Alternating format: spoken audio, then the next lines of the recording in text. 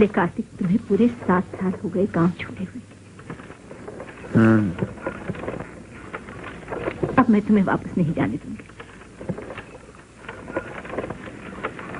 अगर मुझे अपना अस्पताल बनाने के लिए रुपए की जरूरत न होती तो भाभी मैं यहाँ आता भी नहीं। जमींदारी बेचते ही मैं फौरन वापस चला जाऊंगा।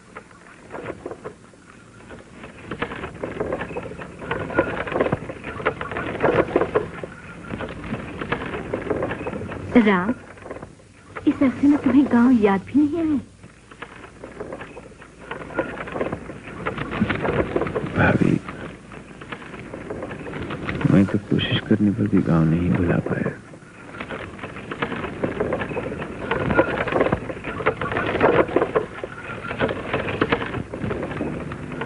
लेकिन संसार में कब किसी के मन का चाह पूरा हुआ है? मैं किसी को दोष तो नहीं दे रहा भाभी। दोष नहीं दे रहे तो इस चेहरे की मुस्कुराहट कहाँ गई मेरे बच्चे? जी रहा हूँ, यही क्या करूँ। राम,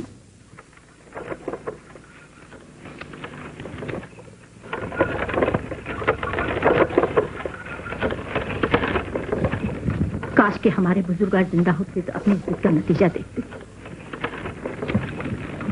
सुषमा का ब्याह तुमसे हो जाता तो क्या बिगड़ जाता? तुम दोनों का प्रेम अब जाने भी दो भाभी। ठीक कहती हूँ। उस बेचारे को तो जीते ही नरक में धकेल दिया।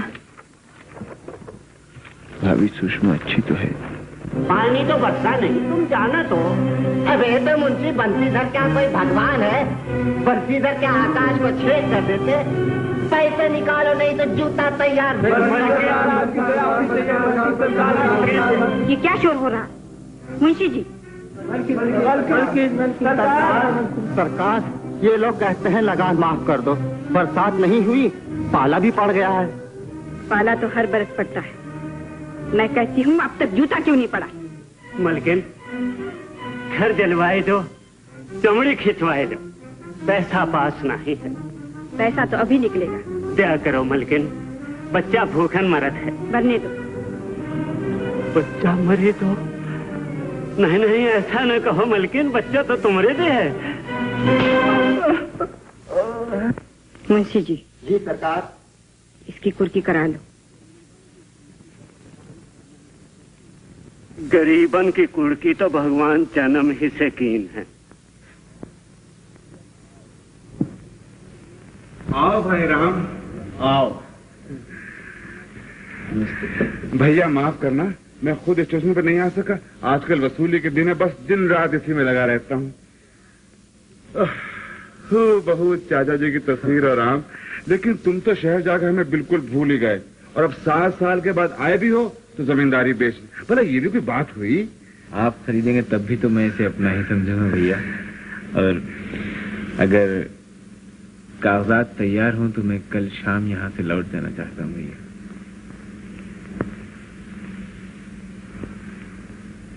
राम,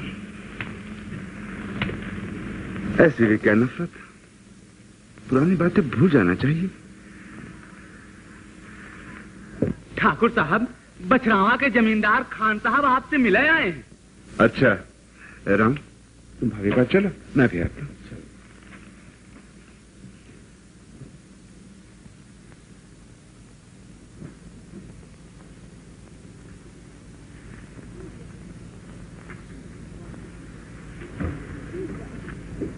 लेकिन राम, भूल जाओ इन निशानों को। बीते दिनों की याद में सारी जिंदगी तो नहीं गुजार दिया करते। सुषमा अब विधवा हो चुकी है। मैं क्या करूं भाभी?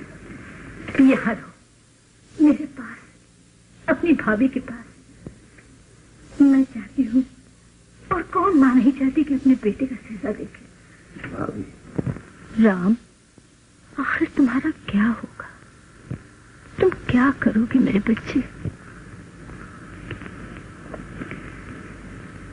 ये तो मैं खुद भी नहीं जानता भाभी। मैं इतना जरूर जानता हूं कि मुझे यहां से जल्दी ही लौट जाना चाहिए। अच्छा, लेकिन जाने से पहले एक बात सुषमा के घर से हुआ ना। इसकी क्या जरूरत है भाभी? विधवा हो चुकी है, हमदर्दी करने तो जाना ही चाहिए। मेरे हमदर्दी करने से उसे ऐसा क्या मिल जाएगा? अगर तुम न गए तो मुझे शर्मिंदगी होगी।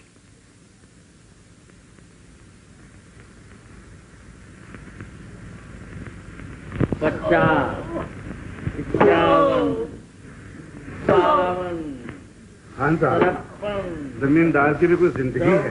कसम कलाम अल्लाह की मादू। घर में ये सब क्या हो रहा है बाबू? खुद ही जाके देख लो। साहब जमींदार तो हमने भी भाव देखे हैं, एक फजत थयूं खान, मगर आप जैसा बारो मैं कितनी रियायत करता हूँ। हाथ क्यों रोक दिया? सरकार बेहोश में जवाब। अबे तो क्या मैं डॉक्टर को बुलाऊंगा? उठा के बाहर फेंक दे। देखो बाहर चलो। खान साहब, ये सब फरेब, मैं इन लोगों को खूब जानता हूँ।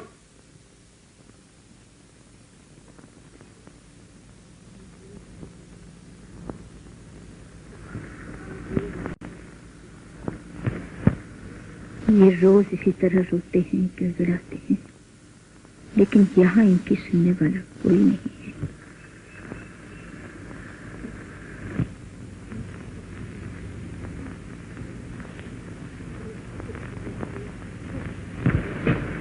अपने दुख को भूलने के लिए दूसरों के दुख में शरीक हो जाओ मेरे बच्चे।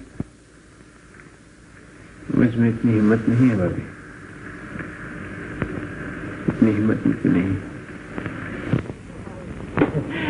वल्लभ साहब, मुंशी जी खपा हो ही गए। चलो पीछे हटो, चलो सामान ले चलो, उठाओ, उठा ले चलो सामान, चलो चलो। अरे मुंशी जी, ये सब सामान तो मलकन के घरे गई, तुम्हारे पल्ले कहाँ पड़ी? लो बंडी तुम पहन लो और कहो तो धुतिया उतार देंगे। अरे मुंशी जी, तुम्हारे कफन के काम आई। फिर ही जबान बहुत चलने लगी है साले। अरे मुंशी जी, पान का जोर चलत है और गरीबन की जबान। ले जा, ले जा, हाँ तनक देर ले जा, कहीं कुछ टूट फूट गवा तो मलकन का बड़ा नुकसान हो जाए। ले जा, ले जाइए वली साहब, सब ले जाइए। पापा, हाँ बेटे, खाए का सामान तो सब ले गए, आज रात तुम खाइयो का? बिटिया हमरे चिंता रहते है। का भवा बिटिया, मलकन का घर तो भर गवा और पगली, इस संसार में न जाने हमारी तरह कितने लोग हैं जो मालिक के घर भर के खुद भूखे सोए रहते। मंगलू, अब क्या है? मालकन के 20 रुपये बाराने तुम्हारे जिम्मे है, तुम्हारा सामान तो 5 रुपए का भी नहीं। तो अब क्या करें? जब तक रकम वसूल न होवे, तुम्हारी लड़की मालकन के घर बेगार में रहेगी। का शेर सिंह, लड़की को मालकन के घर पहुंचा दो। देखी तो कौन हाल लगावत है। अरे गरीबन का जन्म काहे कर दियो भगवान।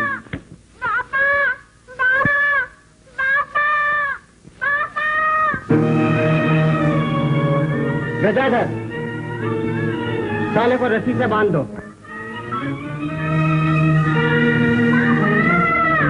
क्या है ये? कहाँ ले जा रहे हो? छोटे भैया, पाए लागो छोटे भैया। तुम कौन हो और ये सब क्या हो रहा है? इस छोकरी का कमबख्त बाप न लगान चुकाता है न अपना कर्ज देता है। तो उसमें इस बच्ची का क्या कसूर है? इतनी छोटी सी बच्ची पर जुल्म करते हुए तुम लोगों को शर्म नहीं आती? हमारा क्या दोष छोटे भैया, हम तो नौकर आदमी ठहरे। किसके नौकर हो तुम? सुषमा देवी के छोटे भैया।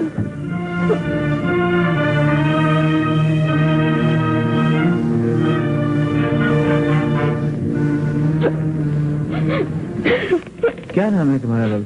सुंदरिया, बाबूजी हमका छुड़ा दो, ये लोग हमारे बाबू को बहुत मारे, बहुत मारे। कौन है तुम्हारे बाबू? छोटे भैया, आप जानते होंगे, ये मंगलू की बेटी है। ये मंगलू की बेटी है? हाँ छोटे भैया। छोड़ दो इसे। छोटे भैया, हम तो आप लोगों के गुलाम हैं, इसको छोड़ देंगे तो सुषमा देवी हम लोगों का नाश कर देगी। अच्छा छोटे भैया। नहीं बाबूजी, नहीं बाबूजी, चलो भाई, चलो। बाबूजी हमका छुड़ा के जाओ, बाबूजी, बाबूजी हमका छुड़ा जाओ, बाबूजी,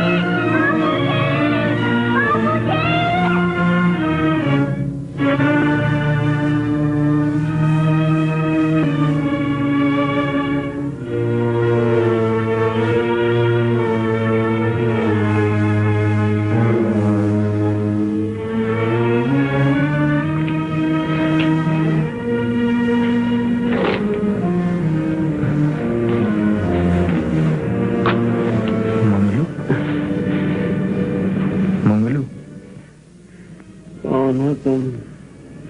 मैं हूँ राम।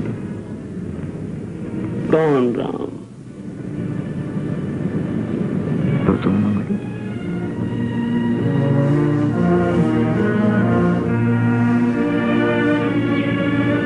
छोटे भैया, आप छोटे भैया।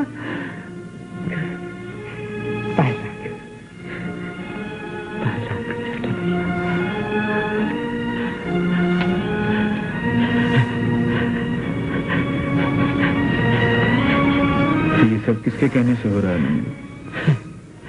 कौन है मुझसे कहूँ छोटे भैया? सुषमा देवी का कुछ कर्जा देना है तुम्हें।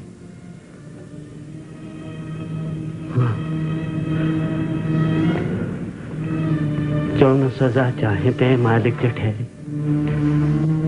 और हम हैं उनके कर्जदार। और छोटे भैया मेरी बच्ची को बचा लीजिए। आप कहिए तो मेरी बच्ची को लौटा दीजिए छोटे भैया। छोटे भैया,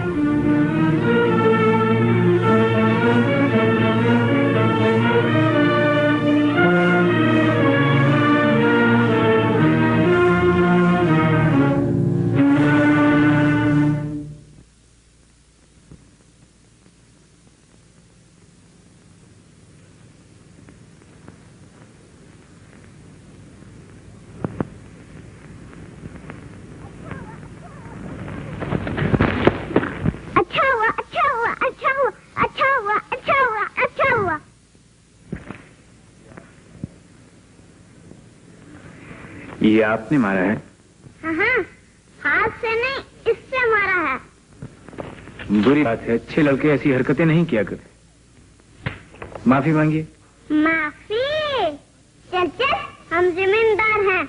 आप माफी नहीं मांगेंगे तो हम आपके गुलेल आपसे छीन लेंगे। डालूंगा। आप हमको मार डालेंगे? मेरी माँ मारेगी, सुषमा देवी।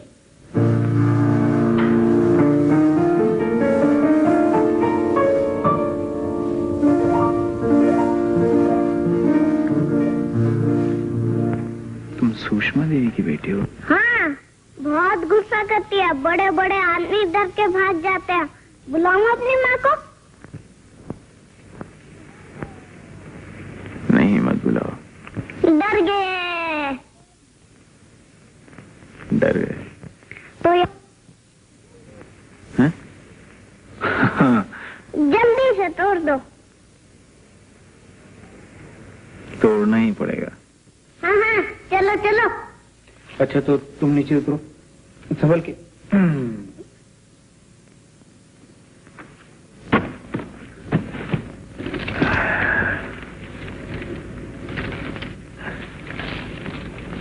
ये लो। अब तो दोस्ती है ना? वारे, इतने बड़े आदमी से दोस्ती? अरे हम कहाँ बड़े हैं?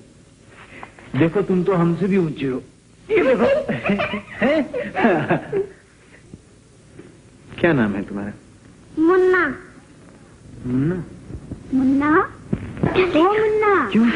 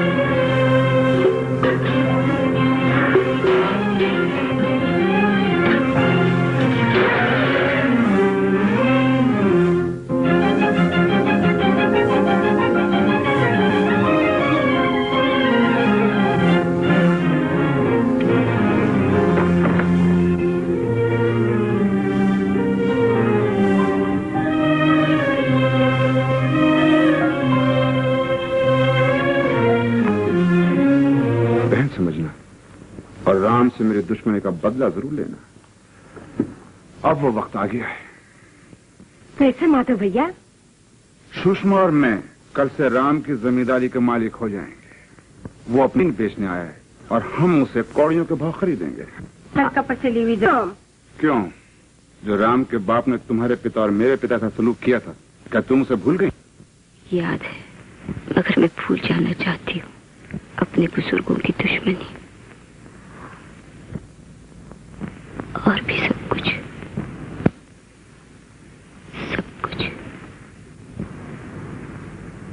तुम्हारी मर्जी, मगर मैं जमीन खरीदूंगा, क्योंकि मैं दुश्मन नहीं भूलना चाहता। तुम भी एक बार और सोच लो, लेकिन जल्दी, क्योंकि कल शाम को राम वापस जा रहा है। ए माधव भैया, जरा बात तो सुना। मौसी, मोहब्बत कोई भूलता नहीं।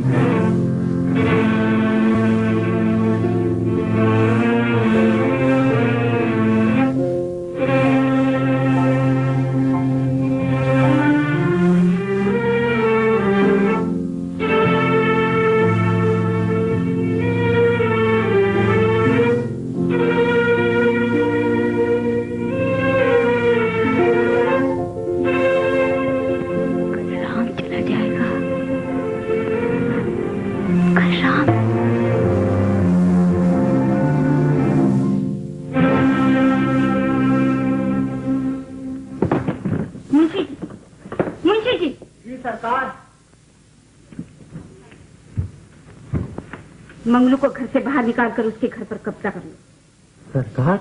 मंगलू को घर से बाहर निकालकर उसके घर पर कब्जा कर लो। मगर सरकार, आपने तो देखा राम बाबू मंगलू की सिफारिश लेकर आए थे, वो फिर आएंगे। बको मत।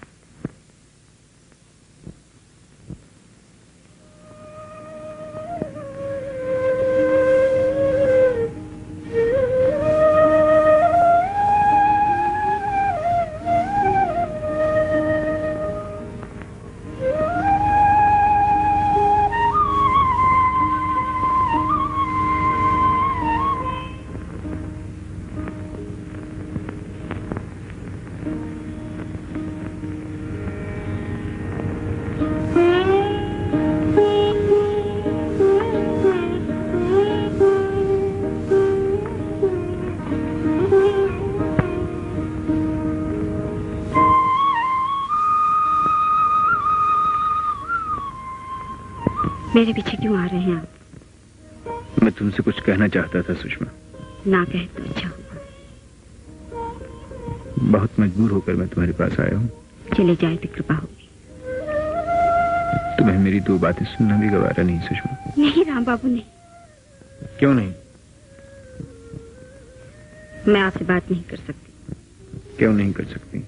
मैं विधवा हूँ। मैं जानता हूँ सुषमा। गुजरी हुई बातों का ध्यान भी मेरे लिए पाप। गुजरी हुई बातें, प्यार पाप नहीं होता सुषमा।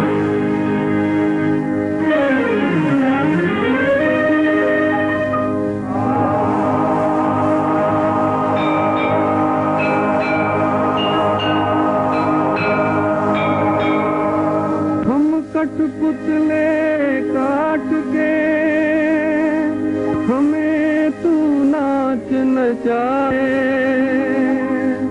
ऊंचे आसन बैठ के अपना दिल बहलाए। हम तो हैं खेल खिलौने, खेलो जी भर के राम, दुखिया सुख जो भी चाहो दे लो जी भर के राम, खेलो जी भर के राम। हम तो हैं खेल खिलौने, खेलो जी भर के राम, दुखिया सुख जो भी चाहो दे लो जी भर के राम, खेलो जी भर के राम।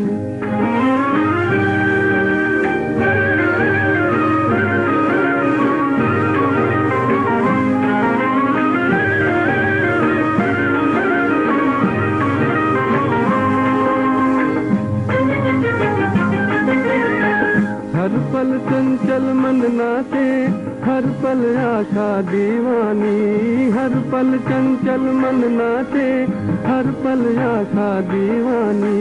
लेकिन हर सपना टूटे, रह जाए दर्द निशानी। लेकिन हर सपना टूटे, रह जाए दर्द निशानी। छुप छुप करनी करते हो दिल में घर करके राम। दुख या सुख जो भी चाहो, दे लो जी भर के राम। खेलो जी भर के राम। हम तो है खेल खिलौने, खेलो जी भर के राम। दुख या सुख जो भी चाहो, दे लो जी भर के राम। खेलो जी भर के राम। हम तो है खेल खिलौने।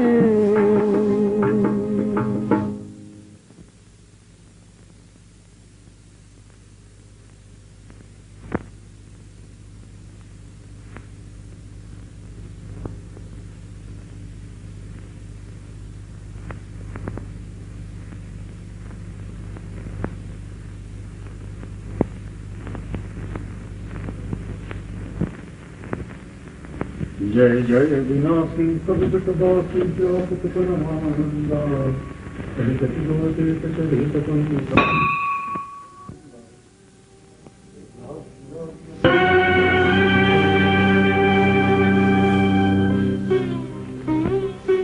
मैं तुमसे कुछ अपने लिए नहीं मांगने आया था। चंद ऐसे लोगों की सिफारिश लाया था जो तुम्हारी वजह से तकलीफ में है।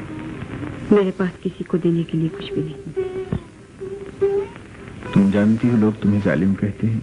कहने दीजिए। भगवान के चरणों से तुम्हें यही मिला है क्या सुषमा? बिल्कुल यही मिला है। जुल्म, मुसीबत, दुख, और वही मैं सब लोगों को बांट रही हूँ। मुझे तुमसे हमदर्दी है। मैं उसे स्वीकार भी नहीं कर सकती। तुम्हारे सफर की तन्हाई का भी एहसास है मुझे। मैं उसके लिए आपको धन्यवाद भी नहीं दे सकती। देखो सुषमा, ये किसान आगे ही बहुत दुखी हैं। इन पर इस तरह जुल्म करके तुम्हें क्या मिल जाएगा? आपको किसानों के लिए इतना दर्द है तो जमीन क्यों बेचते हैं? यहाँ रहकर उनकी सेवा क्यों नहीं करते? ये तुम्हारी राय है क्या? मैं कौन होती हूँ राय देने वाली? मैं आपके दर्द की दवा बता रही हूँ। दिल तो चाहता है कि यहाँ रहकर उनकी सेवा करूं। मुझे उन पर बहुत तरस आता है, बहुत तरस आता है सुषमा। लेकिन तुम ये भी अच्छी तरह जानती हो कि मैं यहाँ नहीं रह सकता। कि तुम कुछ दिन तो यहाँ रहे थे, लेकिन तुमने तो आज श्यामी को चले जाने से पकड़ ली, तो मैंने मजबूर होकर रजिस्ट्रार साहब को यहीं बुला लिया। और हाँ, वो बनाना कागज दो। लीजिए।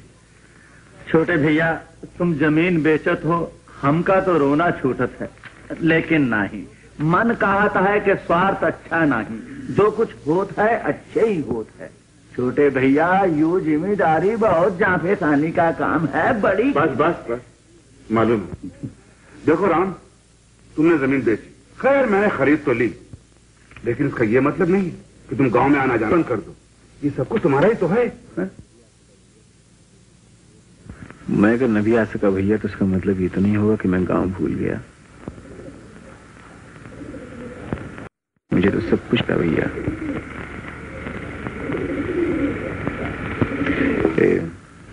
दस्तखत कहाँ करनी होगी? एक तो यहाँ राम, और एक ये।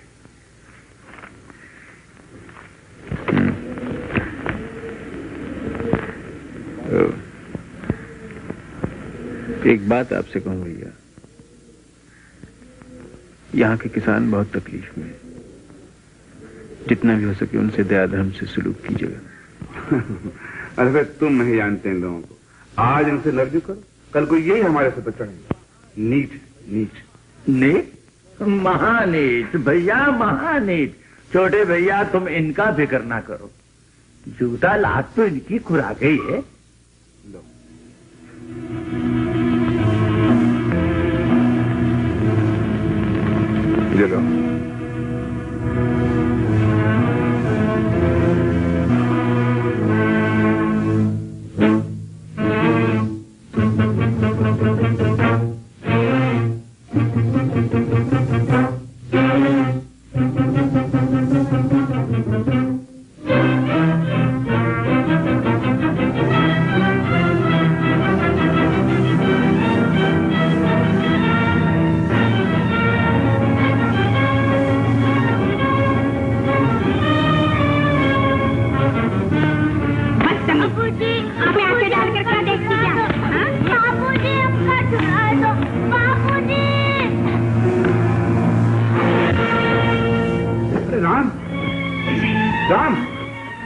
राम कहाँ जा रहे हो?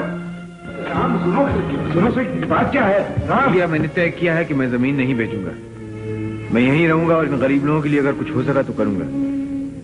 आपको मैंने तकलीफ दी, इसके लिए मैं आपसे क्षमा चाहता हूँ।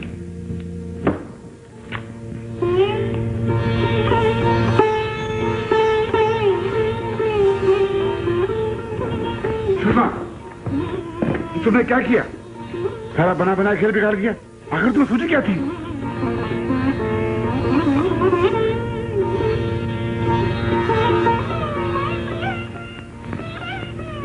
सुंदरी, चलो चलो। सुंदरिया, ये लो 2 आने। कहे मलकिन? मैंने तुम्हें मारा था ना, जाओ खेलो। मलकिन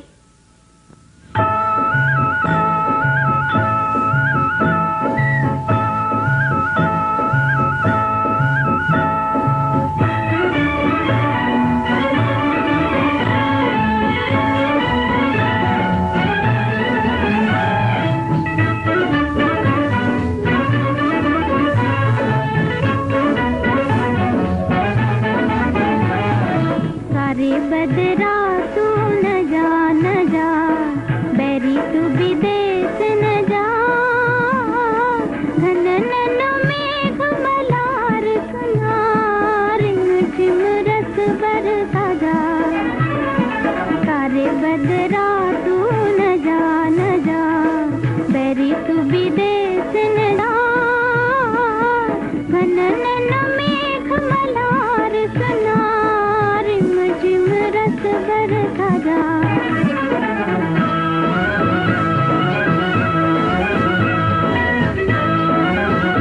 सनन सनन हाय पवन झकोरा बुझती आग जलाए सनन सनन हाय पवन झकोरा बुझती आग जलाए मन की बात नयन में आए मुख से कहीं न जाए मन की बात नयन में आए मुख से कहीं न जाए सारे बदरा तू न जा बैरी तू विदेश न जा घन नन मेघ मलार सुनार झिम रस बरसा जा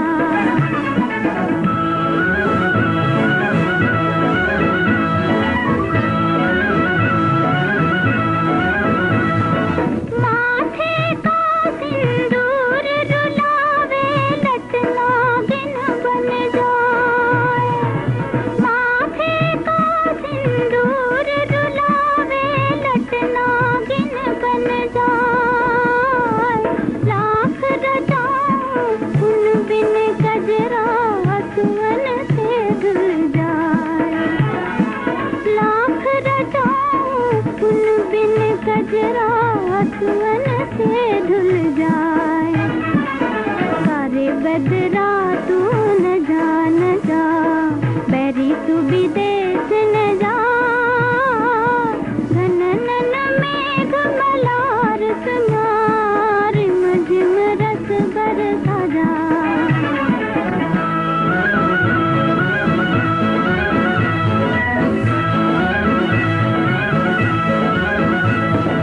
चौरस्ते पे जैसे मुसाफिर पथ पूछे घबराए चौरस्ते पे जैसे मुसाफिर पथ पूछे घबराए कौन देश किस ओर जाऊं मैं काश के भगवान की बातें समझ में आ सकती है सुषमा, अगर मन में घृणा न हो, द्वेष भाव न हो, प्रेम हो सुषमा। एक विधवा से आप कैसी बातें कर रहे हैं? जानबूझकर कान से प्रेम मांगते हैं सुषमा। मुझे माधव भैया से पूछना पड़ेगा। तुम्हारी अपनी कोई राय नहीं क्या? मैं मजबूर हूँ। तुम्हारा दिल भी तुम्हें कुछ नहीं कहता सुषमा। मेरा दिल मुझे क्या कहता है उससे आपको क्या? मुझे तुम पे ताज्जुब होता है सुषमा, मुझे वाकई तुम पे ताज्जुब होता है। और मैं ये भी तय नहीं कर रही। आपकी हमदर्दी या नफरत से मेरे मन की बात नहीं बदलेगी। ये जहालत है, बिल्कुल जहालत। जबान आपकी, जो चाहे सो कहे। सुषमा,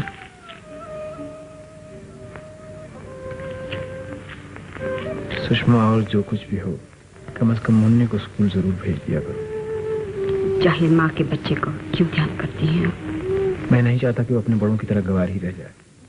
अगर हम गवार हैं तो गवारी अच्छी। आ आ आ आ ई ई ई उ उ ए आई ओ औ अंगा आ आ ई ई उ ए आई ओ औ अंगा। कहिए, हमारे स्कूल में पढ़ेंगे आप? नहीं। क्यों? माँ मारेगी।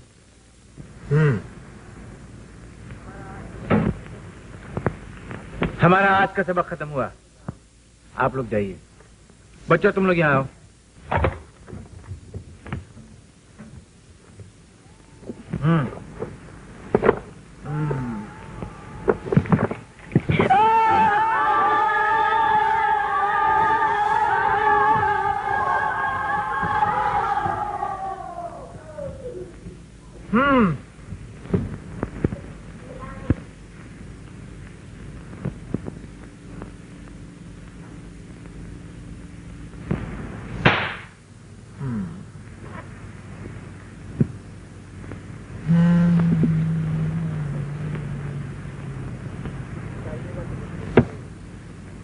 स्कूल आइएगा तो बंदूक मिलेगी। कह दिया, स्कूल आइएगा तो बंदूक मिलेगी।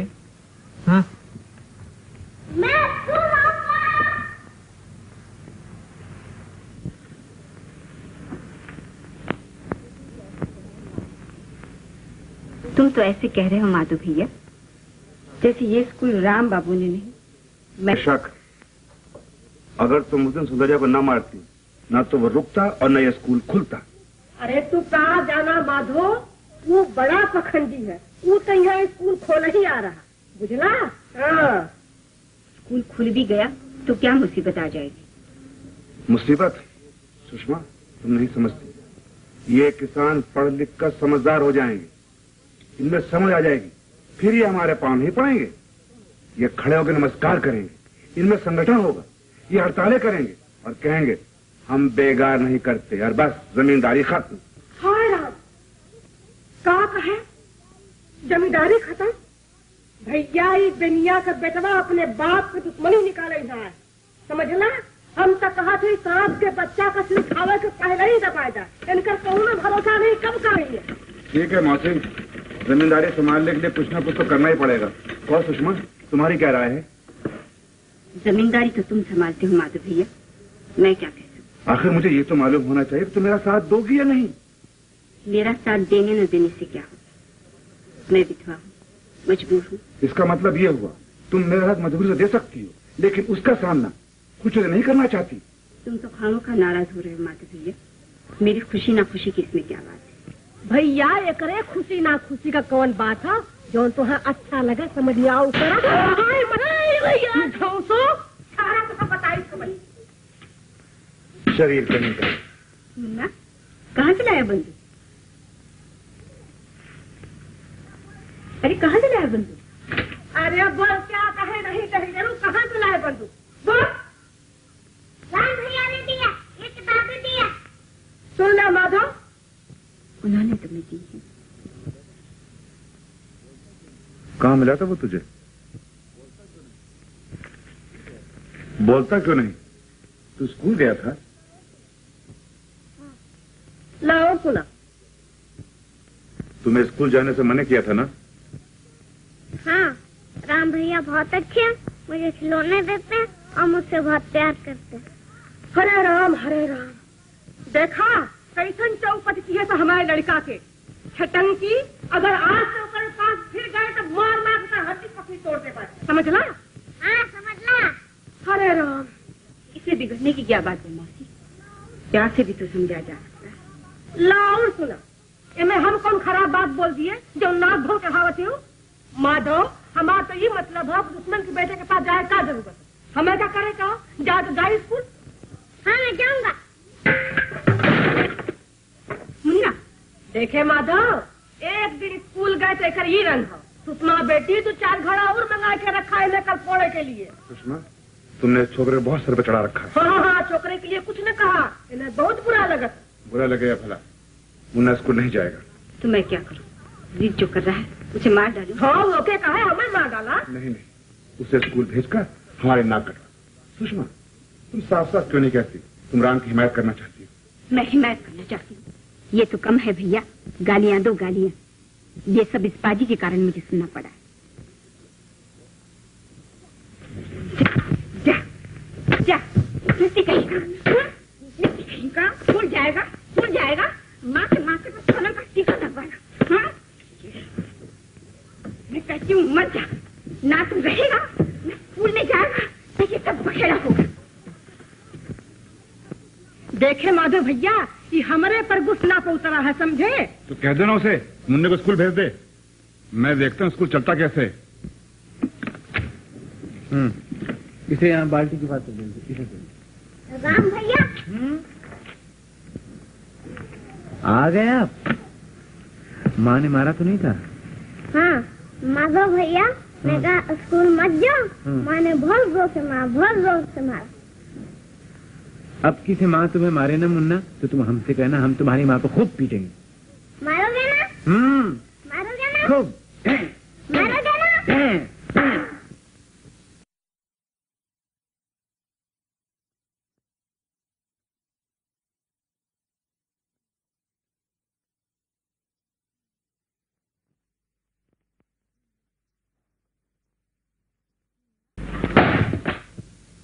मुन्ना आजा।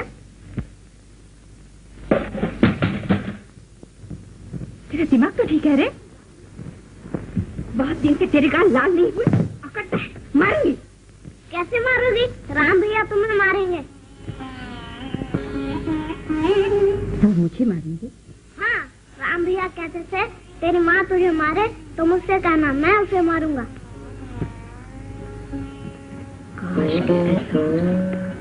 डर गई?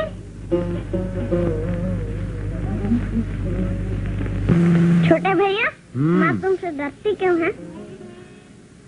जब तुम्हारी माँ छोटी थी ना मुन्ना, तो हम उसको बहुत पीटा करते थे। तब तो मैं रूठ जाती होंगी। हाँ। तो तुम उसे मनाते कैसे होगे?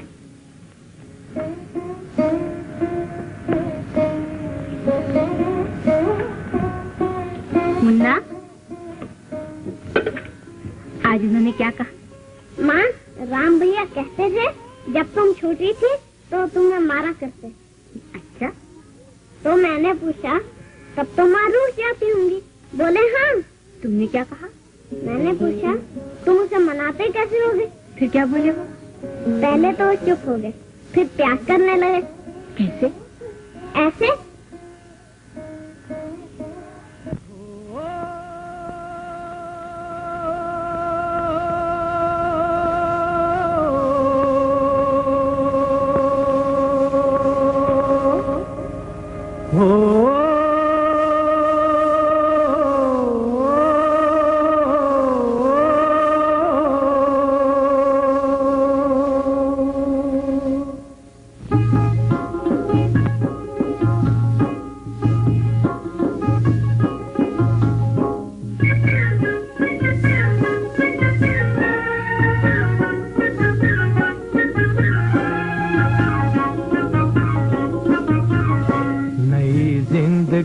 प्यार करके देख, इसके रूप का सिंगार करके देख, इस पे जो भी है निसार करके देख। नई जिंदगी से प्यार करके देख, नई जिंदगी से प्यार करके देख, इसके रूप का सिंगार करके देख, इस पे जो भी है निसार करके देख। नई जिंदगी से प्यार करके देख।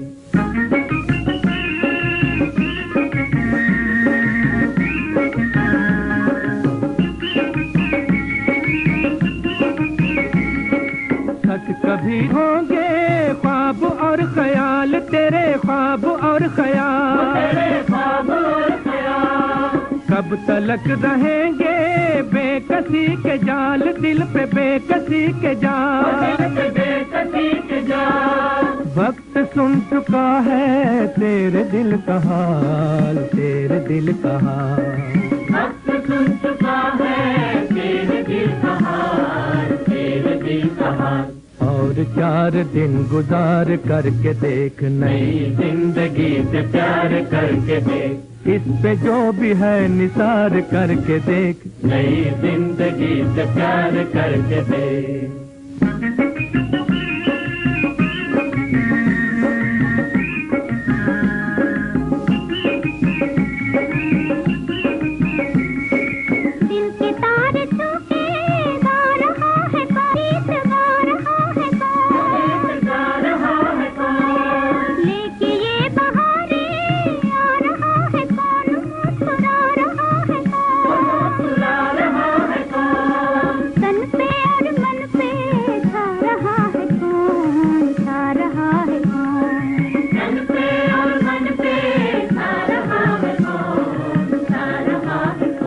अपना दिल किसी पे हार करके देख, नई जिंदगी से प्यार करके देख, इस पे जो भी है निसार करके देख, नई जिंदगी से प्यार करके देख, इसके रूप का श्रृंगार करके देख, इस पे जो भी है निसार करके देख, नई जिंदगी से प्यार करके देख।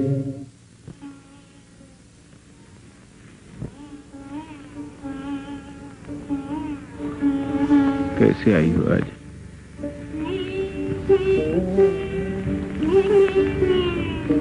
अच्छी तो हो। मैं? हाँ।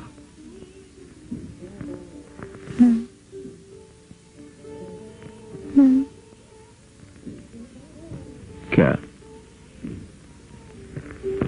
कुछ नहीं। मैं यहाँ कैसे? सुषमा, मैं चाहती हूँ।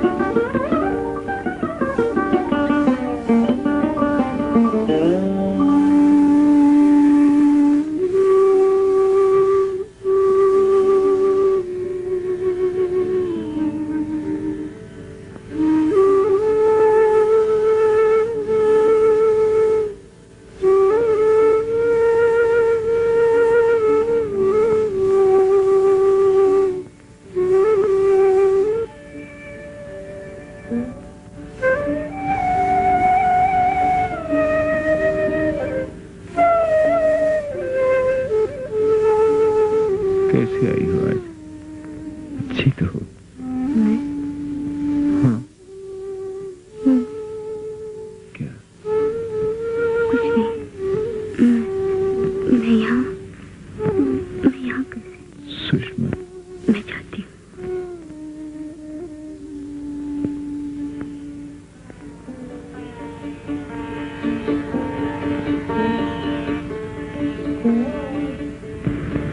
थक गए हो राम?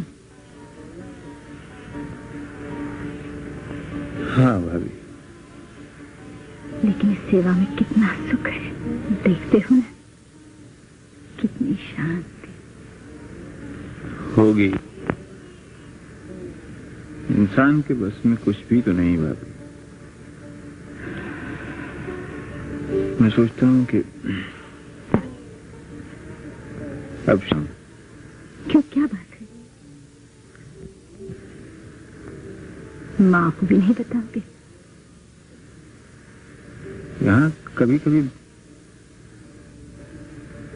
बहुत तकलीफ होती है भाभी। अब कोई अगर ये स्कूल और अस्पताल संभाल ले तो।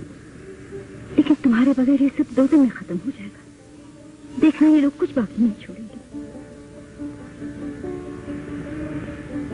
क्या करूं? राम भैया,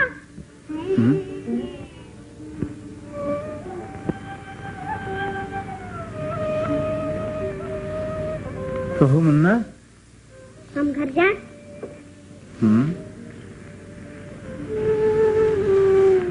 आज तुमसे कुछ जरूरी बात नहीं करना थी मुन्ना। अच्छा मुन्ना, आज तेरे राम बाबू से क्या बातें हुई थी? आज तो नहीं बताऊंगा। क्यों? राम भैया कहते हैं मर्दों की बात औरतों से नहीं कहते।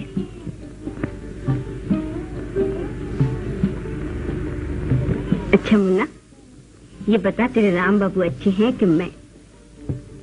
बताऊं? बताऊं? हाँ। ये बात बताने की नहीं है। बताओ नहीं तो गुदगुदी करूंगी। नहीं बताऊंगा।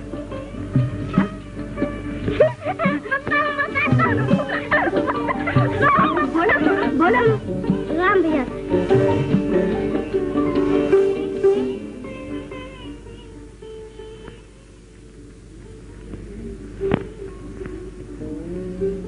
अच्छी नहीं, मैं तुम्हें प्यार करती हूँ, अपने हाथ से खाना खिलाती हूँ। राम भैया भी अपने हाथ से खाना खिलाते हैं, प्यार पूछते हैं। वो कहते हैं जब तो बड़ा होगा तो मैं तुमको अपने घर से डॉक्टर बनाऊंगा।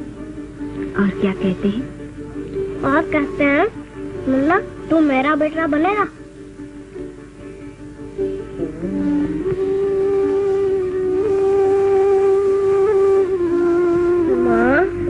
माँ मैं राम भैया का बेटा।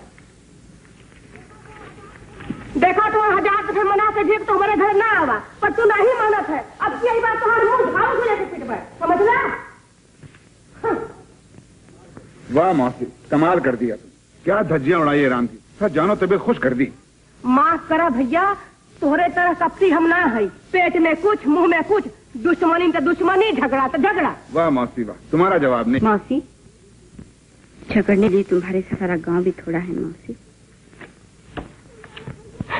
सुन लाला भैया, इतना कुछ कहने पर हम झगड़ा लू। घर का सारा काम हम करे, झाड़ू लगाई, चूल्हा पोती, बर्तन माजी, रोटी बनाई, तो उन पल का मिले तो हम झगड़ा लू। अरे राम रे राम। जाने भी दो मौसी, बस मौसी जाने दो। अरे चुप रहा, चुप रहा। मैं मर जाऊंगा, मैं मर जाऊंगा, मैं मर जाऊंगा,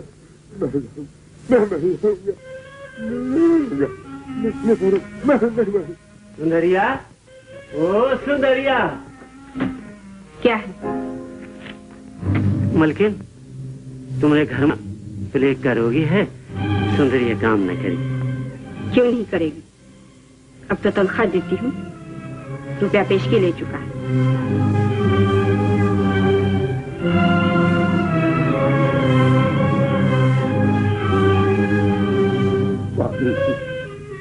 पानी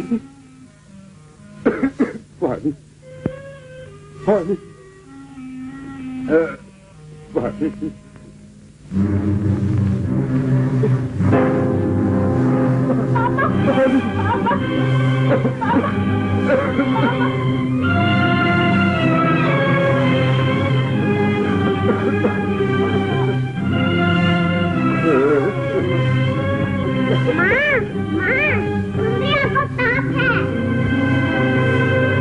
जल्दी ले जाए मुसीबत के। बाल बच्चे वाला हमार घर हो, ये प्लेट के कोढ़ी के हम अपने घर में न रखब, समझे? हाँ।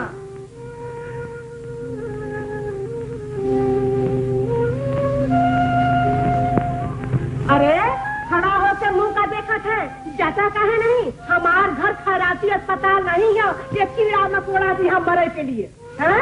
अरे ये तो बचवाई नहीं करी है, चाहे इन्हें अपने घर में रखा या मरघट में रखा।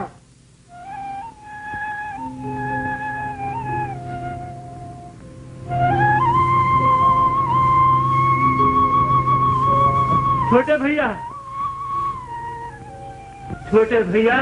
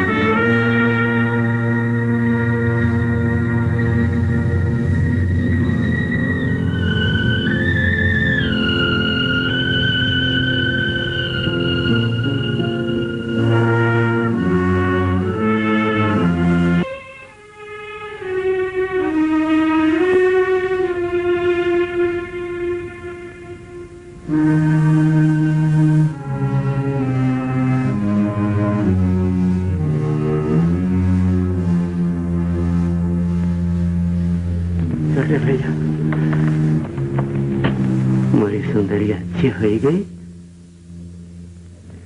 हाँ,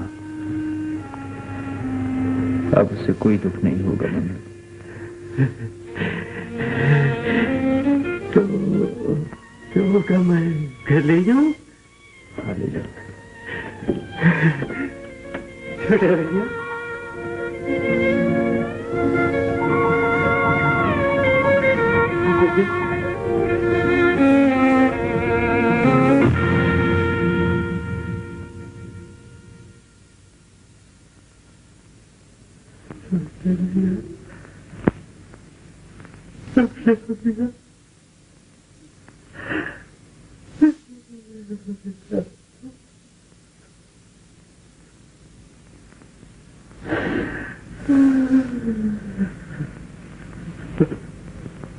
सुषमा देवी,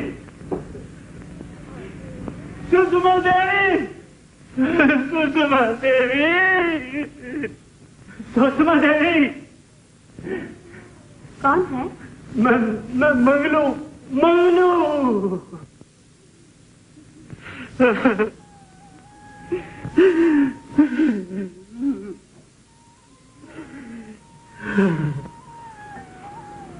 क्या है?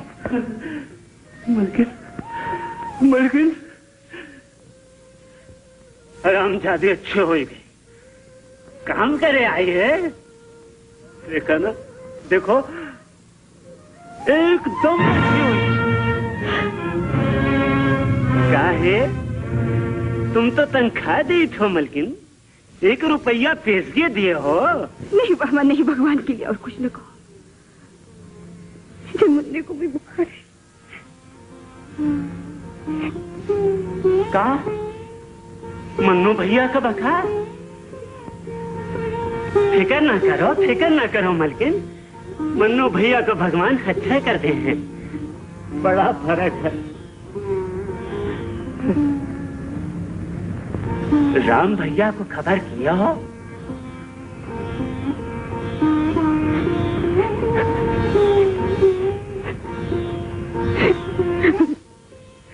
नहीं नहीं मलकिन, घबराओ ना, मन्नू भैया अच्छे हो गए हैं। हाँ, मोरी सुंदरिया को तो कोनो दूसरा रोग रहे।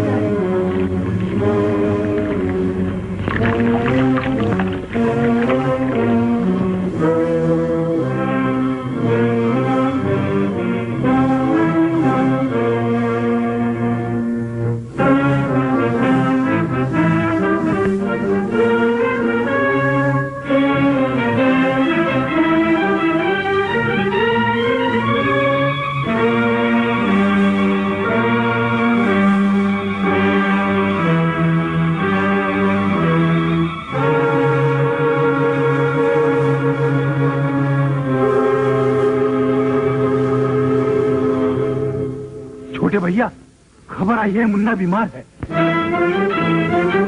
या लंगटे को अंग स्वाय रंग ढंग छाया जीत जाए मरत जाए मेरी शक्त गुरु की भक्त करो दुख रोग दर्द सब स्वाहा।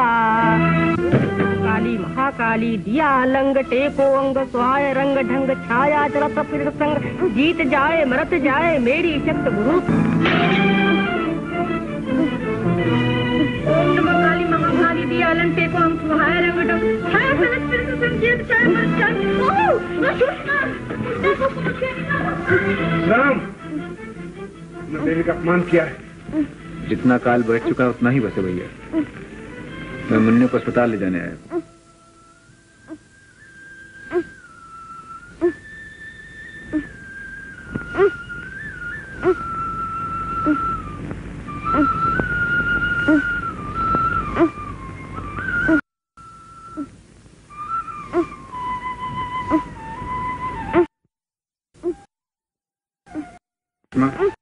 अगर तुम चाहो ना अब भी यहीं रहेगा।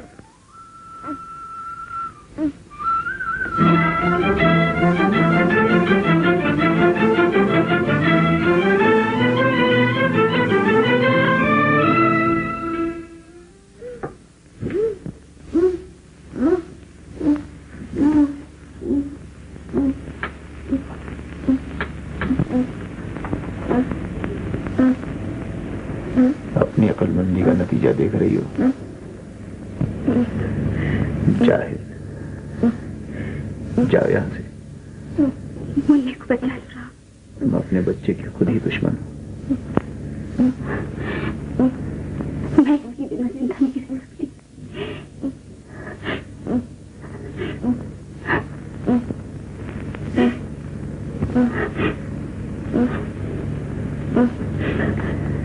जाओ यहाँ से।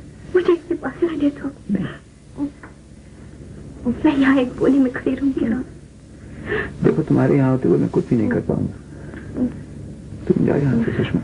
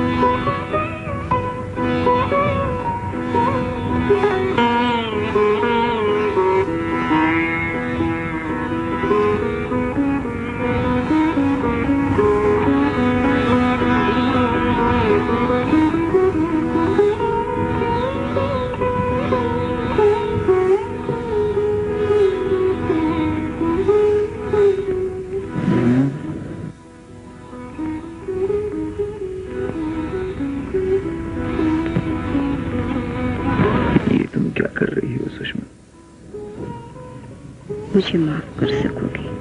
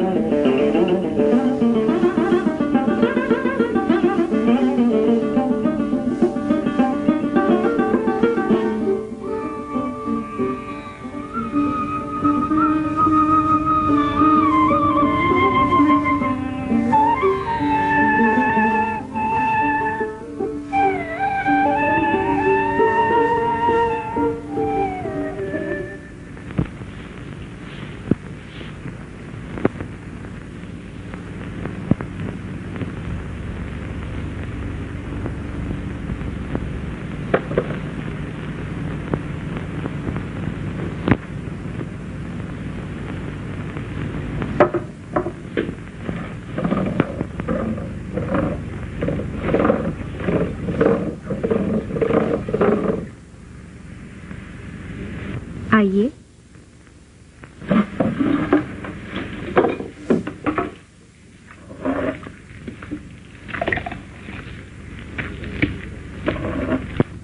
मुझे डर था कहीं तुम मेरे आने का बुरा न मान जाओ। मेरे लिए कभी कोई अच्छी बात तो सोच लिया कीजिए। बैठिए। मालूम होता आज मेरा स्वागत करने के लिए मौसी घर पे नहीं है शायद। जी, बैठिएगा नहीं?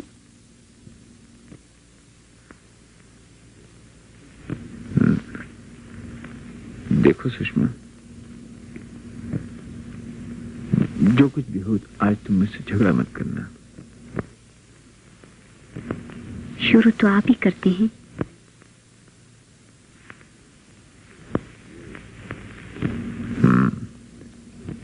आप मेरे हाथ का नहीं खाएंगे?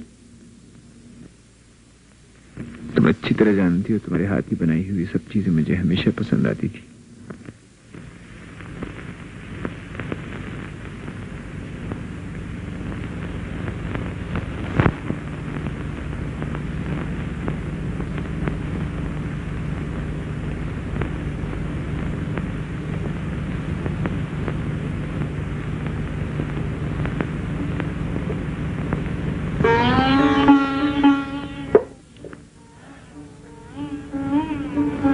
बहुत मुद्दत के बाद ये सब चीजें आज खाने को मिली हैं।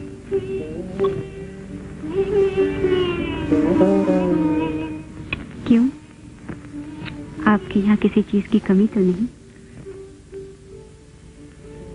नहीं, लेकिन शहर में ऐसा मक्खन और ऐसी छाछ कहाँ मिलती है। न लोग इस तरह पीते हैं और न ही इतनी श्रद्धा से पिलाई जाती है। आप ब्याह क्यों नहीं कर लेते? किससे कर लूं? किसी ऐसी लड़की से जो तुम्हारे योग्य हो। तुम्हें कोई ऐसी लड़की ढूंढ लाओ मेरे लिए सुषमा। मैं रात भर यही सोचती रही। फिर भी ध्यान में आई तुम्हारी योग्य कोई लड़की हो ऐसी मैंने आज तक नहीं देखी। तो फिर मुझसे क्यों कहती हो? किसी काम से आए थे? इसके बगैर यहाँ आने की जरूरत भी कैसे कर सकता था? मेरी हंसी उड़ा रहे हो। तुम ये क्यों कर कह सकती हो सुषमा? तो फिर कहो, क्या कहना चाहते हो? तो फिर क्यों आए हो? वो कहने आया हूं जो मुझे कहना चाहिए। वो ही कहिए। अपने लिए तुमसे कुछ नहीं मांगूंगा, क्योंकि मैं जानता हूं कि यह हक मुझसे छीन लिया गया है। ये भी जानते हो कि इसमें मेरा कितना दोष है? हाँ, ये भी जानता हूं। सुषमा, सुन रही हूँ।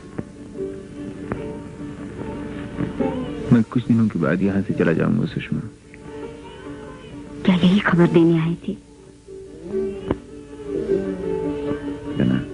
गांव वालों की भलाई क्या सब ढूंढ था? ढूंढ नहीं तो क्या? ये क्यों नहीं कहते कि शहर आपको रोका किसने है? मैं कब कहता हूँ कि मुझे किसी ने रोका है? और कोई रोकेगा भी क्यों? हम तो चाहते हैं कि आप यहाँ से चले जाएं, ताकि इन किसानों के दिमाग ठिकाने आ जाए। वही हुआ जिसका मुझे डर था, और वही होता रहेगा। मुझे यहाँ आना ही नहीं चाहिए था। मैं चलता हूँ सुषमा। नमस्ते। मगर इतना कह देती हूँ कि आपका कहने की जरूरत नहीं है। मैं तुम्हारी फितरत को अच्छी तरह समझता हूँ।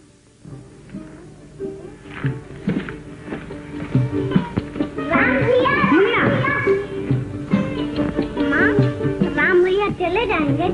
माँ, तुम उन्हें रोक नहीं सकती?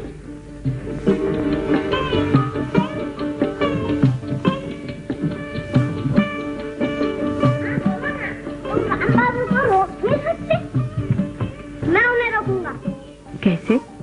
मैं उनका कोट छुपा लूंगा। वो नहीं मानेंगे। मैं रोने लगूंगा तो नहीं जाएंगे। होगी तो नहीं? नहीं मालकिन। तो जा ये सब तोड़ फोड़ दो और किसानों को बेगार पर लगा दो। धीरू जी, अगर राम बाबू झगड़ा करे तो उनसे कहना कि ये मेरा हुक्म है और मैं यहाँ खड़ी हूँ।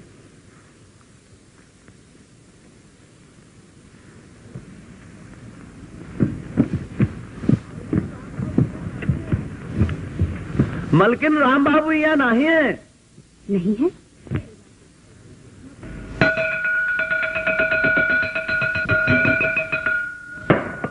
सुनो भैया, तुम मालिक लोगन का पैसा खाई के यहाँ पढ़े आई बे तो फिर बेगार काम करी बे। तुम या तुम्हार बाप उठो, मलकिन बुलावत है बेगार के लिए। उठो, मैं कहता हूँ। अरे नहीं उठे तो फिर हुका देखो। अबे उठो, उठो उठो, याद है याद है, मैं बेगार करत नहीं। क्यों राम बाबू के महामंत्री साहेब, चलो हमार न सीखना आयु धीरू महाराज, हम नहीं जाए दे। अरे तुम्हार बाप ही जाए। अरे पकड़ो इस परिवार को, नीचे फेंको। आया नहीं फेंको फेंको। हाँ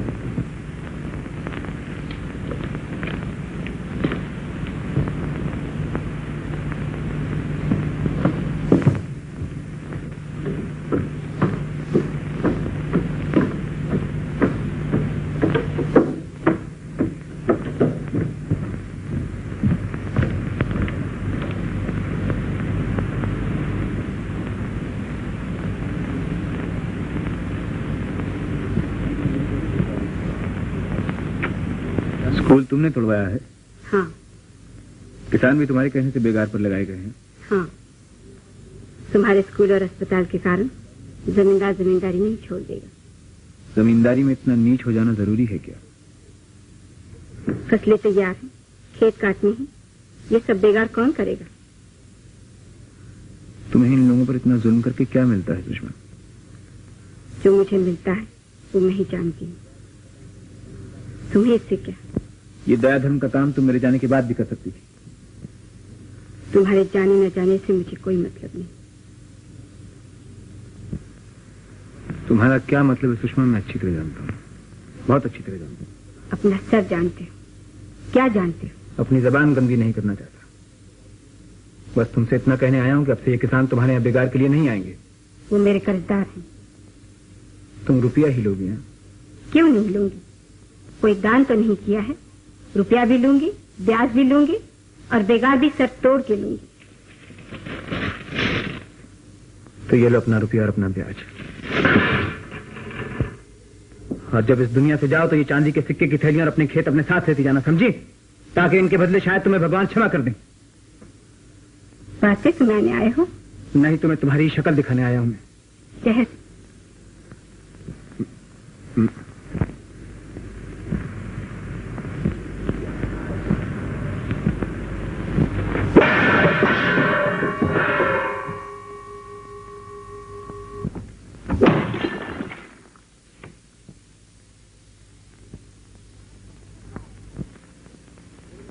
गांव छोड़कर कब जा रहे हो? मेरे जाने पर तुम तो प्रसाद बांटोगी ना? मंदिर में पूजा भी। 2 गज जमीन और 4 पैसों ने तुम लोगों का दिमाग खराब कर दिया है। आपको ये सुनकर दुख होगा श्रीमती जी, लेकिन मैं गांव से नहीं जा रहा। मैं यहीं रहूंगा और मैं देखूंगा कौन किससे बेगार कराता है। नमस्ते। नमस्ते। हाँ।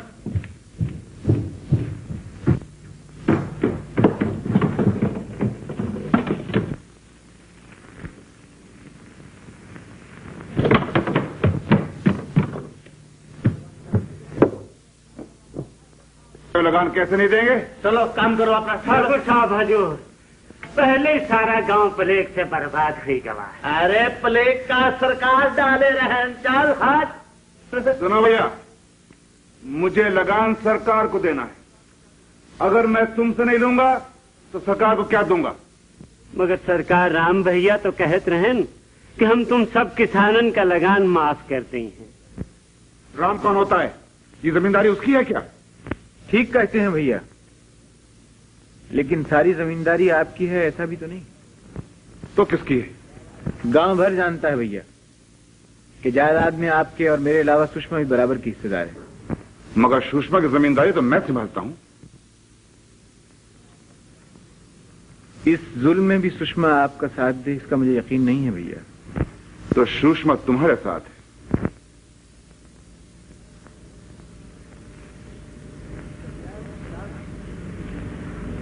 इस अन्याय के खिलाफ मुझे यकीन है सुषमा मेरा ही साथ देगी।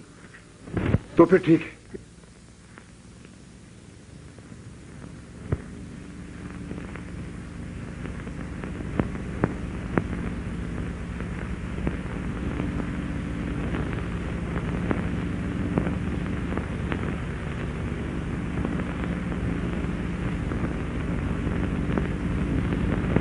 सुषमा,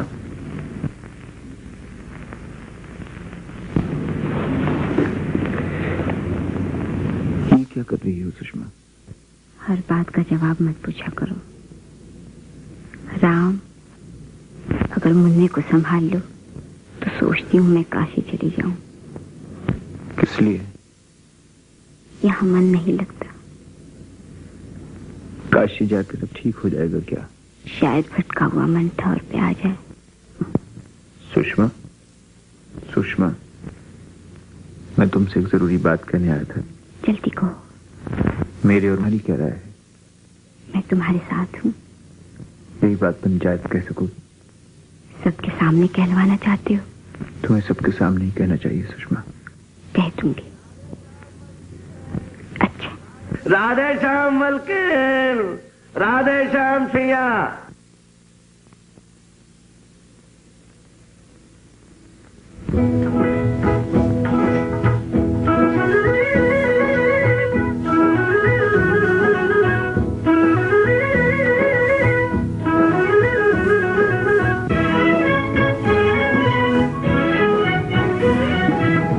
जब जब फूल खिले, जब जब फूल खिले, देख अकेला हमें, देख अकेला हमें, हमें घेर लिया हमने, जब जब फूल खिले।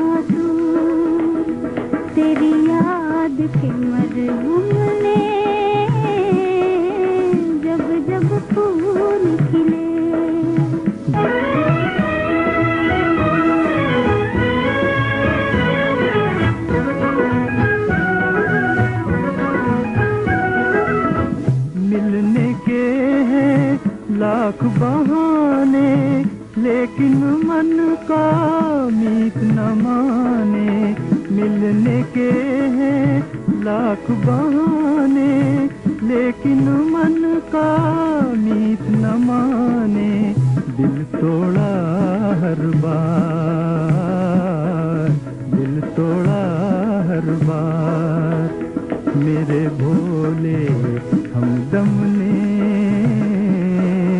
जब जब फूल खिले। देख अकेला हमें, हमें घेर लिया हमने जब जब फूल खिले,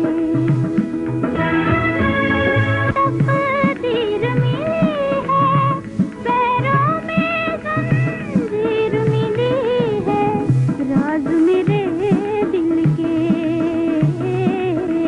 राज मेरे दिल के, कहे रो के शबनम ने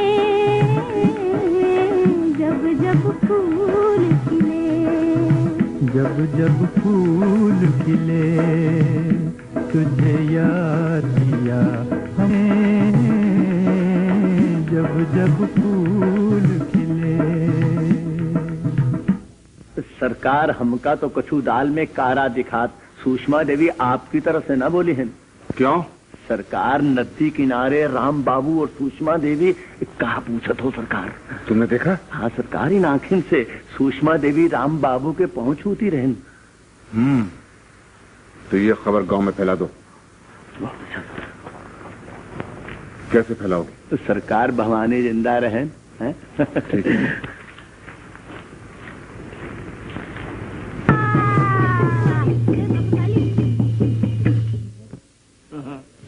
माई ओ माई, यू सब का होई गवा, सैकड़न बच्चा बूढ़ा जूझ गए, हजारन गाय भैंसी। अरे ओ माई, कुछ बोलो तो, यू भयंकर संकट काहे आवा? माई, कौन अपराध भयो हम लोगन से? और धीरू महाराज बताओ तो सही, कौन अपराध है? भवानी, कौन अपराध होई गवा है हमसे? शाबाश, मामला जम गवा है। एक विधवा, अरे भाइयों, एक विधवा। एक विधवा? भवानी, बता इन बेचारों को। राम राम राम, घोर अनर्थ, महापाप, विधवा प्रेम करी है, विधवा संकट तो आए ही करी है। अरे भैया, विधवा प्रेम करत है, घोर विधवा प्रेम करत है, संकट तो आ ही जाएगा। ए धीरू महाराज, वो दोनों कौन रहा हमको बता तो दो। तने धीरे धरो, धीरे धरो, सब कुछ बताए दे, सब कुछ बताए दे।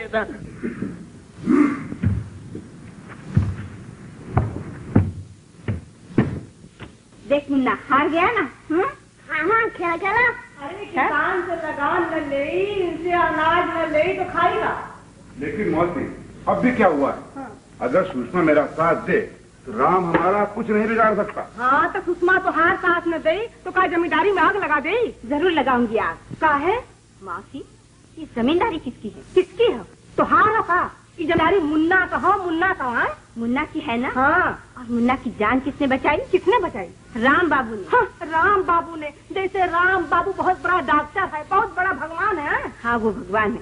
और ये भी सुन लो मौसी, मैं राम बाबू के खिलाफ एक शब्द भी नहीं कहूंगी।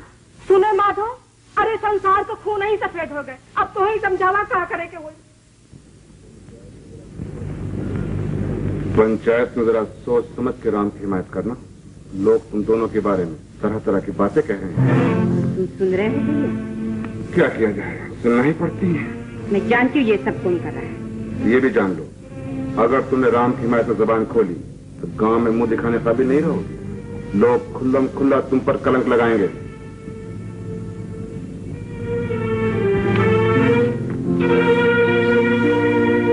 नहीं मुन्ने, नहीं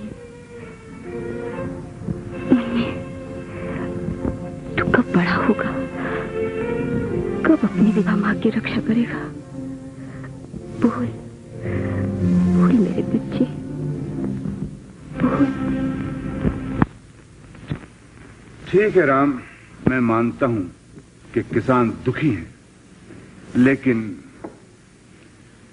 ये क्यों दुखी हैं, ये तो ईश्वर ही जानता है। क्यों भाई? ईश्वर का सरकार, यू बात तो सभे जानत है। क्यों भैया लोग? राधे श्याम, राधे श्याम, राधे श्याम, हो राधे श्याम। राम भैया, मैं तो लगान छोड़ना नहीं चाहता, रहा सुषमा का मामला, तुम इससे पूछ लो।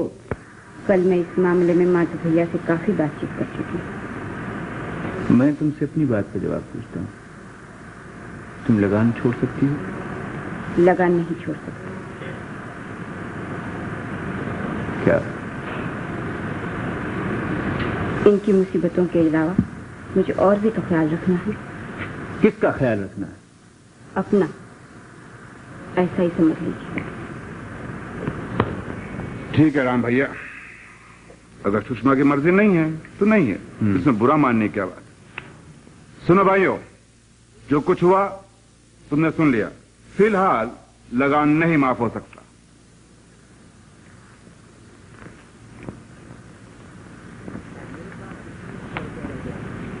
मेरे पास 2100 रुपया रह गया है। बाकी के लिए अपने घरों के बर्तन, अपने कपड़े, अपने घर की एक एक कील बेच डालो, मगर इन राक्षसों से अपनी जमीनों को बचा लो। तुम्हारी निजात तुम्हारे खेतों में है, उनकी मट्टी में तुम्हारे लिए दया है, लेकिन इन लोगों के दिलों में नहीं है। अगर इंसान हो तो ऐसे लोगों के आगे हाथ नहीं फैलाओगे। कोनो बात नहीं छोटे भैया, तुम मुल्किल का एक बार फिर समझाए दियो। उठो उठो भैया लोग, उठो चले। आओ।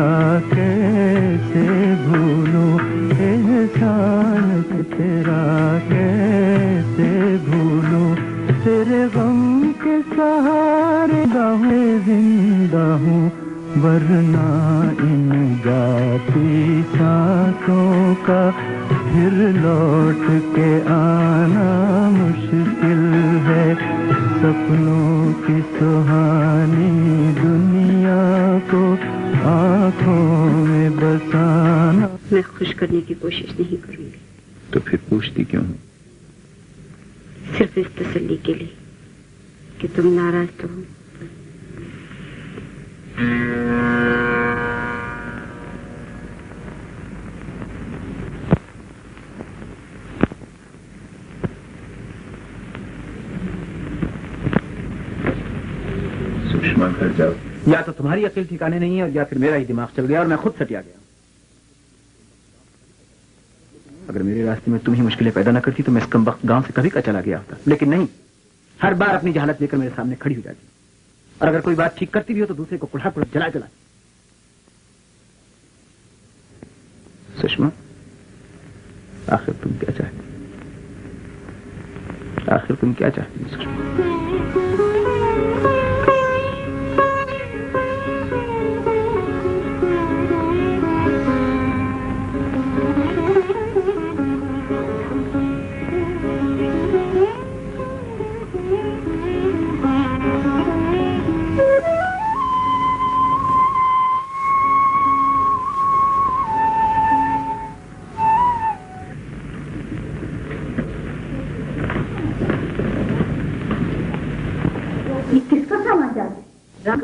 जी हाँ, रोक लो इसे। मैं अब यहाँ नहीं ठहरूंगा भाभी। मैं नहीं समझती कि मेरा बच्चा पूछते, मैं किसी को क्या मुंह दिखाऊंगी राम?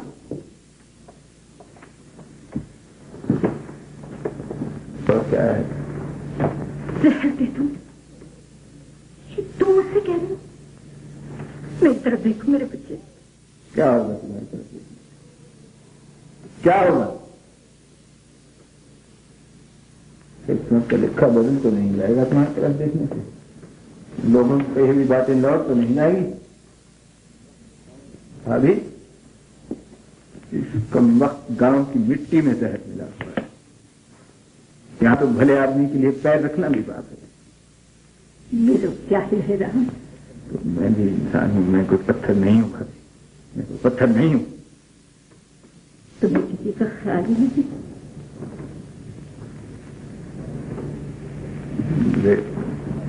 जिसका ख्याल है मैं उसी की खातिर यहां से जा रहा हूं। ये तुम भूल कर रहे हो मेरे बेटे। तो तुम ये चाहती हो कि मैं यहां बैठा बैठा उसकी रुसवाई देखता रहूं भाभी? तुम ये चाहती हो ना? हैं? चली जाओगे तो हमेशा के लिए कलंक लगा रहेगा। लोग कहेंगे बात सच्ची, इसलिए तुम मुंह छुपा के चले गए। वो एक विधवा है राम, एक सखी है, वो कहीं की न रहेगी।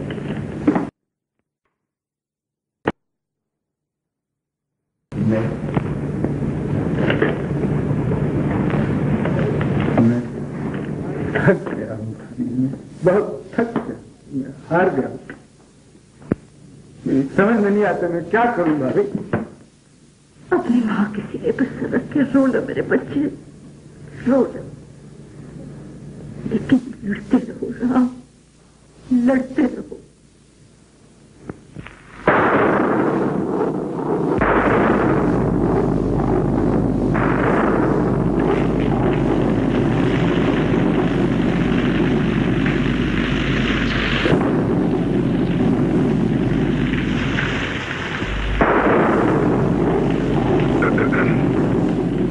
बाकी रह गया?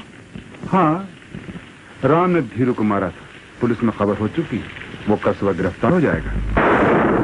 क्या यही खबर सुनाने आए हो? नहीं, तुम्हें कलंक से बचने की तरकीब बताने आया हूँ। सुषमा, एक तरकीब है जिससे लोगों को ये यकीन दिला दिया जाए कि राम से तुम्हारा कोई बुरा संबंध नहीं था। राम ने धीरू को तुम्हारे सामने मारा था, तुम्हें झूठ भी नहीं बोलना पड़ेगा, तुम्हारा कलंक भी धुल जाएगा। बस इतने से गवाही पुलिस के सामने दे दो। चली जाओ, चली जाओ, चली जाओ यहाँ से, मैं कहती हूँ। सुषमा, फिर सोच लो, तुम कलंक नहीं रहकर अपना जीवन, लेकिन तुम ये पसंद नहीं करोगी कि मुन्ना एक कलंकनी का बेटा कहलाए। माँ? आओ मुन्ना, आओ बेटा, तुझे तेरी माँ बुला रही है।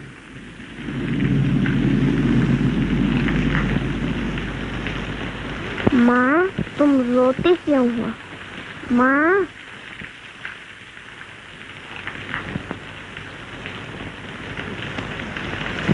काश तू न होता मेरे बच्चे, तू न होता।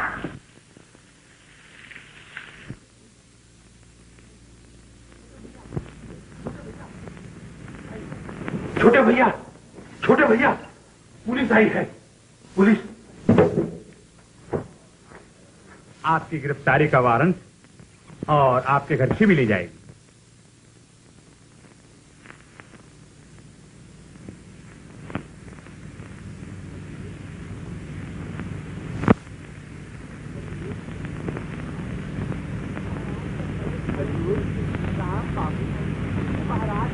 हजूर, राम बाबू धीरू महाराज का बड़े जोर जोर से मारन लाग और कहन लाग कि हम तो इसका जान से मार डारब। यहाँ तक हुजूर कि वहका गिराए के वहकी छाती पर चढ़ पाई और छुरी निकाल ली मारे की तई।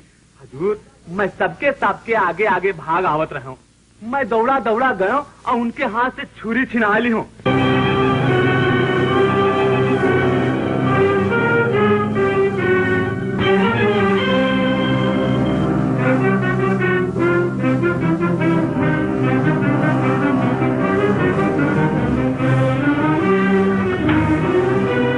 भगवान की सौगंध खाकर कहिए कि जो आप कहेंगी सच कहेंगे।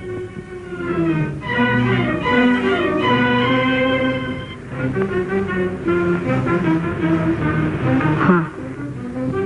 अच्छा सुषमा देवी, आपने देखा था कि राम बाबू ने धीरू महाराज को जोर से मारा था? जी।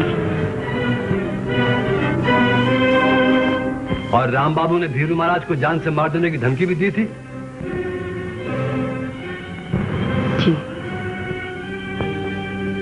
कि आपने भगवान की सौगंध खाई है?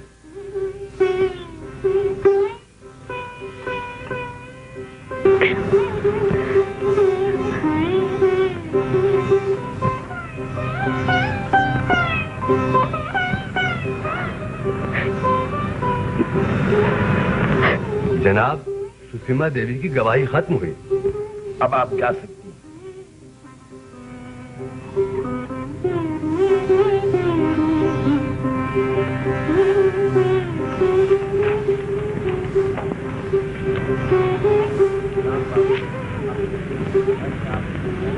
राम बाबू, अपने जुर्म की सफाई में आपको कुछ कहना है? जी नहीं। धीरू? हाँ मालकिन। क्यों मारा था? क्यों? वो मालकिन, राम बाबू और सुषमा देवी पाप कर। सच कहना, बता रही। हाँ सरकार, धीरू महाराज कहते हैं सुषमा देवी को कलंक नहीं बना दो। नहीं सरकार, ये भवानी झूठ बोल रहा है। मारो भैया। धीरू, सच सच को ठाकर राम बाबू ने तुम्हें मारा था? हाँ सरकार, मगर दोष अपना भी हो। राम बाबू पे हम झूठी तोहमत लगाए रहे था। सुन लो भैया, सुन लो। तो तुमने झूठ क्यों बोला? हम क्या करें सरकार, जिम्मेदार लोगों की आपस में दुश्मनी भाई। माधव भैया कहते रहे कि राम बाबू को गांव से निकलवाए दियो। हम मुलाजिम ठहरा सरकार, हमने झूठ बोला। हमारा कोई दोस्त नहीं सरकार, हम क्या छुड़ाए दियो। धीरू को गिरफ्तार कर लो। हाथ में भाभी समझे। बोलो ठाकुर।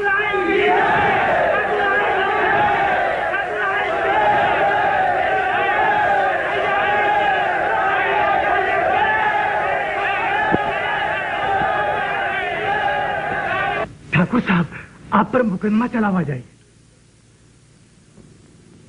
मेरे जेल जाने से पहले न ये गांव रहेगा और न राम। सरकार कहें तो हम राम बाबू को ठिकाने लगा दें। हाँ चलो चलो। शेर सिंह। जी सरकार। तुम बारूद लेकर नहर के पुल के पास पहुंचो। काहे सरकार? आज ये नहर खेतों को नहीं, गांव को सैलाब करेगी। जी सरकार।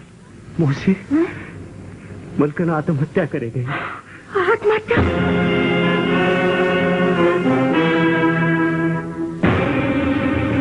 मैं राम भैया को खबर किया देखूं मौसी। हाँ करो भैया, कब जल्दी घबराई नहीं।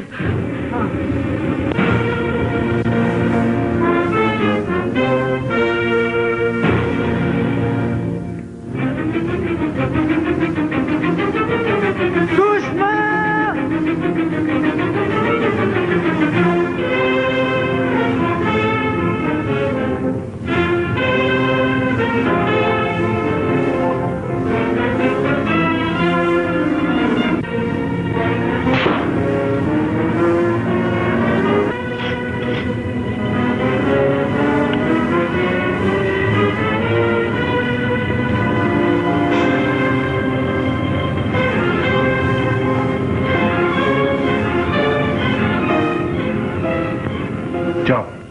चलो भाग जाओ।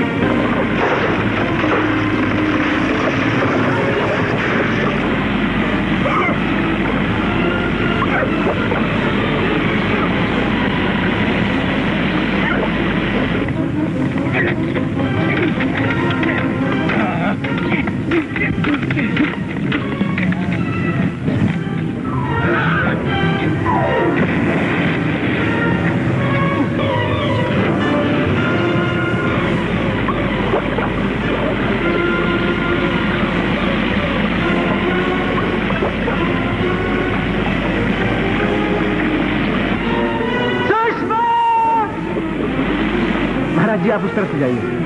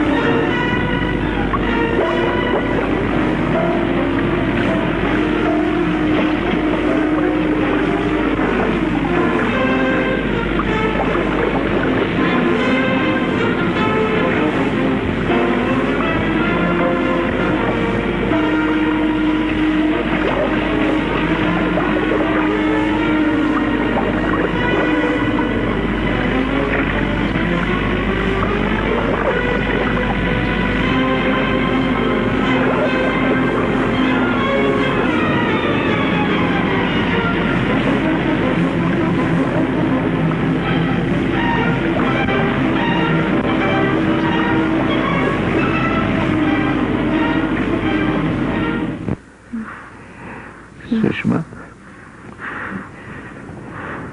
सुषमा, सुषमा, तुम मुझसे नाराज तो होंगे। मैं तो लाख कोशिशों पर भी तुमसे कभी नाराज नहीं हो पाया।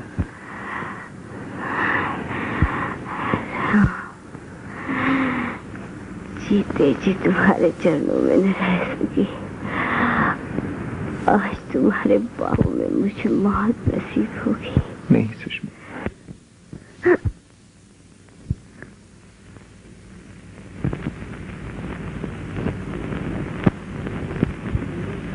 सुषमा, सुषमा। गुलशन में जल रहा है उल्फत का आशियाना,